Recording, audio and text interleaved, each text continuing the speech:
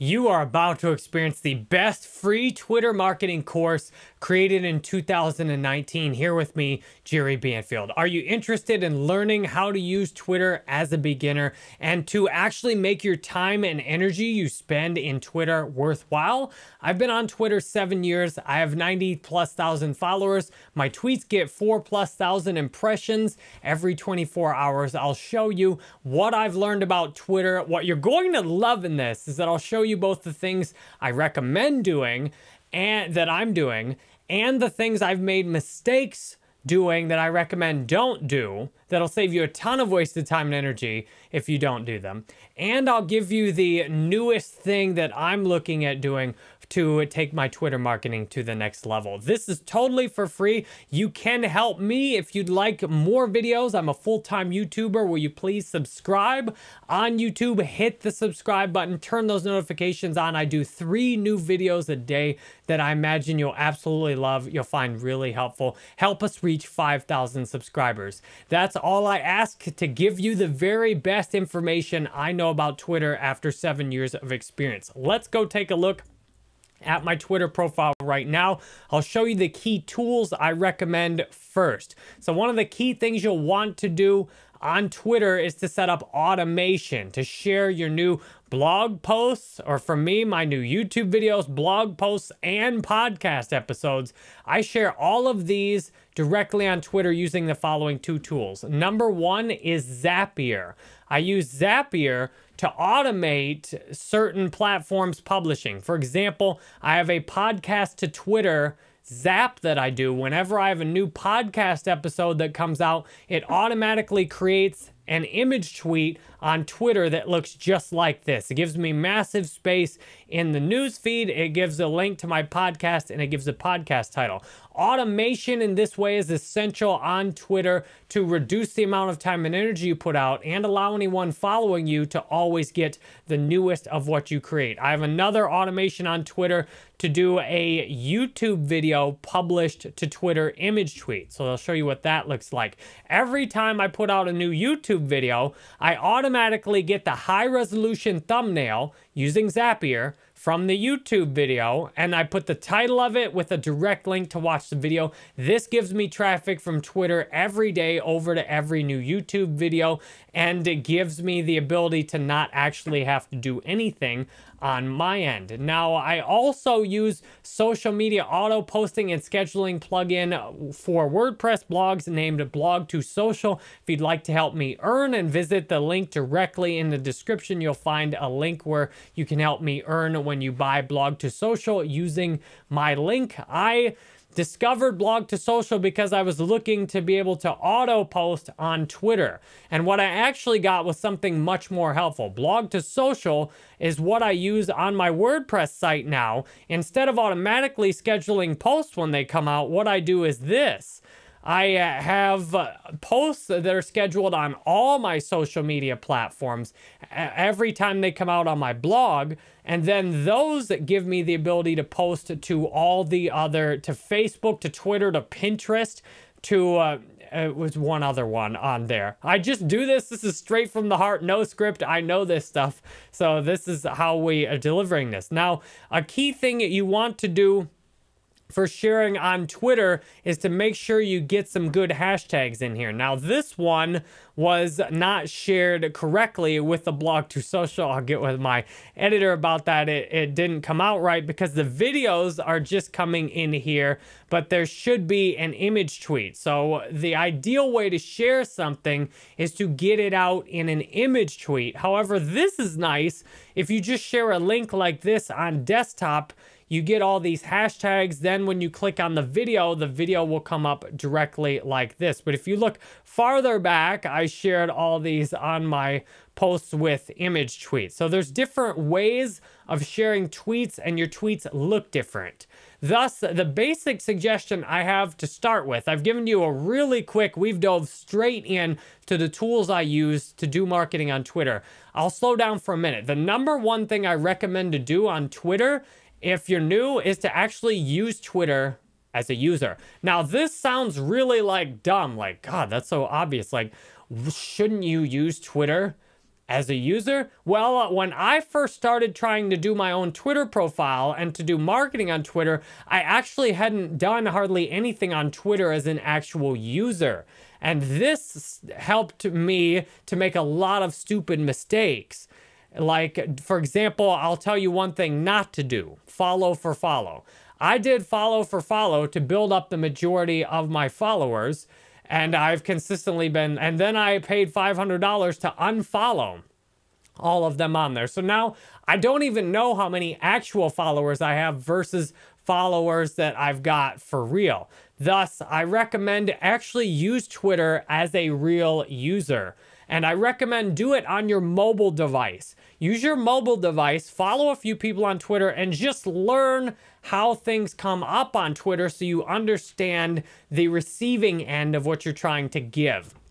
And then you can see, as a regular user, it'd seem insane to do follow for follow because your news feed would just be spammed with all these people you don't really care about or know. Thus, I highly recommend do not engage in any kind of artificial follower inflation behaviors. I know these are really tempting because you want to show people how important you are on Twitter when someone looks for you, especially if you, like me, have got big followings in other places. Just take the followers that are given to you organically and be satisfied to serve the people that are following you and do a good job following them, and you will be able to build a following. There's an important thing at this point we want to look at in the news feed to see how content actually gets shared. So there's a few different ways. One of the main ways people are browsing Twitter is on the news feed. And what I'll do next is help you learn the user experience on Twitter so you understand better how to give. I started out really quick showing you the tools that I use to publish on Twitter, but let's back up a little bit, look at the user experience. Now, I'm following, for example, the ETC kid on Twitter, so I see his tweets. Then I think, is that a, yeah, that's a promoted one. So that came up. I'm actually following her. So that came up. Now, when I heart her tweet like this, it comes up, it can come up in the news feed for people following me. So every time I heart a tweet, everyone following me potentially can see the tweet that I've just hearted, which is a very important thing to keep in mind. If you want people to heart your tweets, then you give some hearts out to others. But at the same time, it's annoying to follow people who just go through and hit heart on almost every tweet, because then you get a bunch of useless tweets. There's just too many. So use your hearts in moderation. As you can see right here, then there's the retweet option. Now the retweet shares this as if it's your own tweet to your followers. Now the retweet is much more likely in many cases to actually appear in the Twitter feed. Thus, you can see I'm following Harsh Agrawal, I guess, and I'm not actually following Shannon Plante here, but her tweet appears in my feed because he retweeted it. So a retweet is the best help you can give to someone. And you can see, here's an example, like I don't follow real Donald Trump or pay any attention to politics, but you can see two of my friends follow. And so that's how this actually appeared in my news feed, even though there's a thread attached to this, even though I don't follow Donald Trump.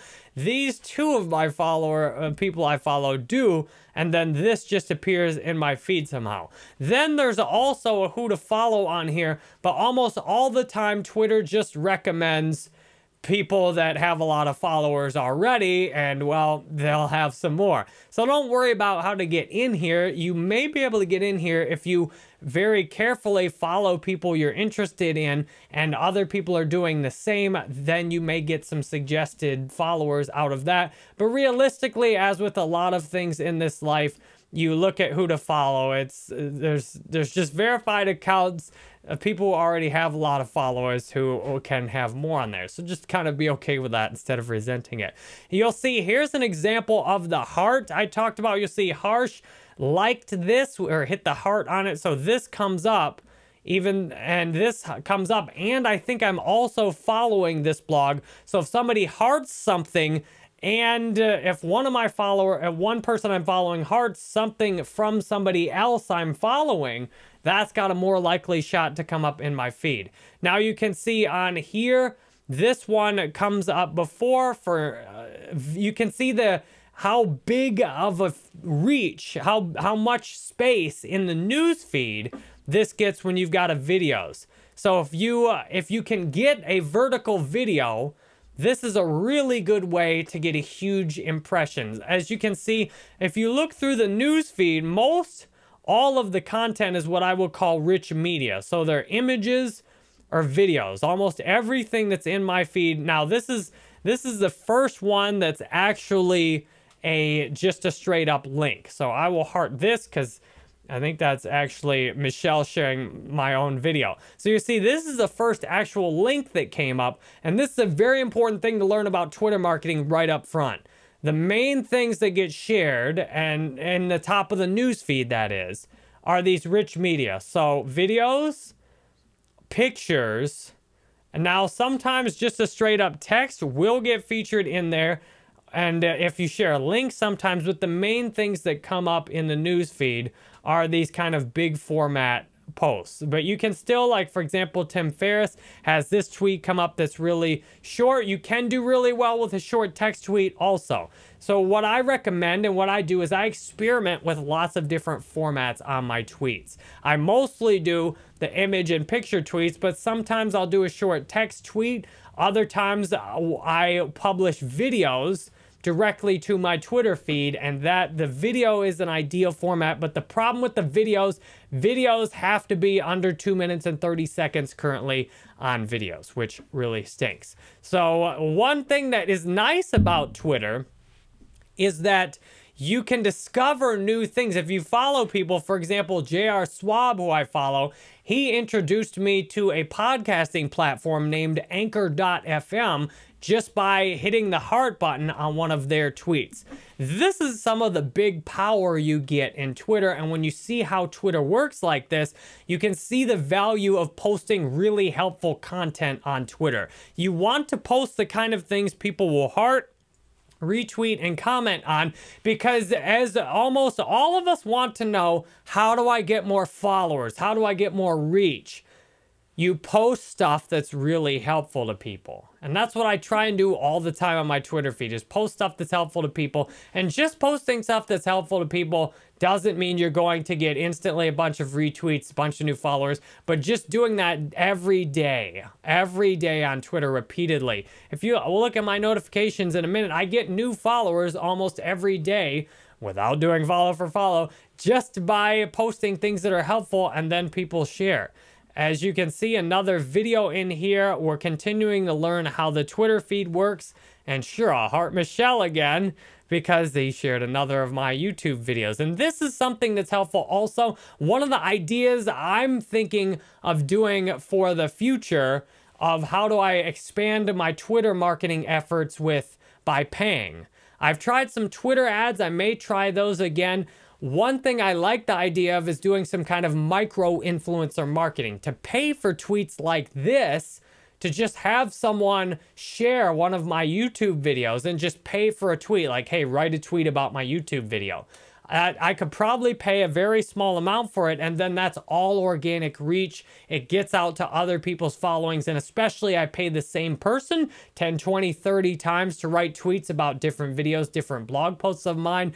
Then I've got a good chance of them knowing exactly, of them getting connected with their followers and starting discussions on Twitter. So one of the main ways people use Twitter, especially on the mobile app, is just browsing through the feed. But there's one other thing you need to understand about Twitter that is very important for learning how Twitter works. And the question for this is, what does Twitter do really well?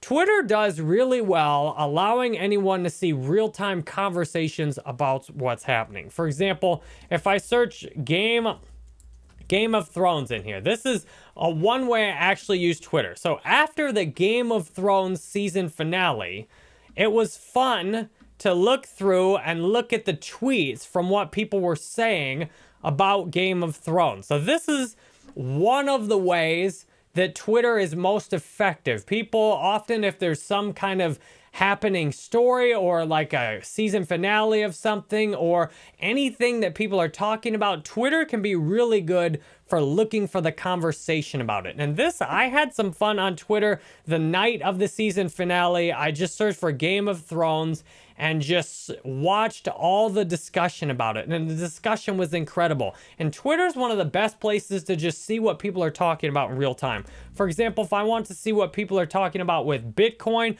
I can just search for Bitcoin and then there's top news in here. And I also can go over here and search latest.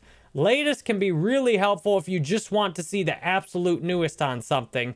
So I've searched this and I get the latest tweets on these. Literally, I can see what people are talking about in nearly real time. We can see exactly who's posting. And if you want to find some people that are talking in your niche, if you want to find some people you might like relationships with, for example, sometimes you can search for people talking about things and start commenting on their tweets and begin building a relationship. Now, this tends to work best. You can do some really niche searches. For example, I just looked on here. I looked on Steam and you can see the newest tweets directly about Steam. And the more niche you get, the more you can find a discussion about it. So I can search for myself. I can search for, I just spelled my name wrong. Let's go. All right. So I searched for Jerry Banfield. I can see exactly what the latest people are talking about on Jerry Banfield. I can see my tweet, for example, and now I can see everyone that's talking about or mentioning Jerry Banfield. For example, I can see this comment here. That's a reply to me. I can see all my posts, and I search for latest. I can see everyone that's talked about anything related to Jerry Banfield. This means it's very easy to follow a specific topic. You can check out discussion. And if you do something like latest, you can just scroll back and see all of the conversation topics here. So this is what Twitter does really well, is allowing you to find real-time conversations about topics. And if you want to build a real following that's not just about numbers, but that's about meaningful engagements, what I see as the opportunity to do that is engaging in conversations. If you have a specific topic, like I can search for Euthena here, my new platform, I can see exactly what people are talking about related to Euthena. And then